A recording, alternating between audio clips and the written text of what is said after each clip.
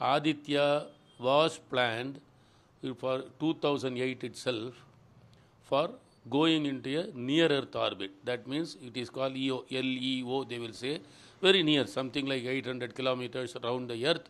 It will go around the Earth and then keep looking at Sun and give data.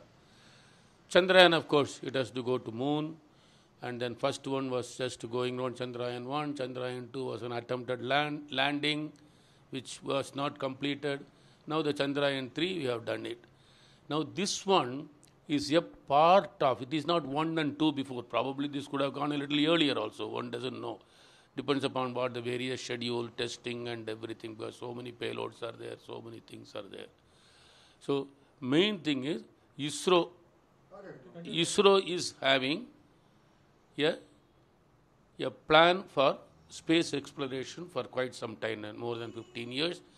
Having established, first ISRO's priorities were applications, that is telephony, television, then all this weather related, that is weather, cyclone seeing, doing how much rain will come, etc., especially on cyclone. Then on the Earth's resources like forestry, water, soil, other geological things like minerals, etc. That is continuously going on. Having achieved all those, then it started doing on the navigation side also, which we call as GPS, like that's India's own GPS also they are attempting.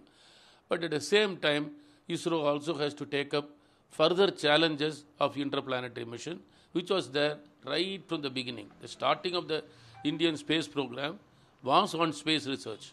In fact, I joined Cosmic Rays. At that time, many of these things were done, but from ground calculation and things like that.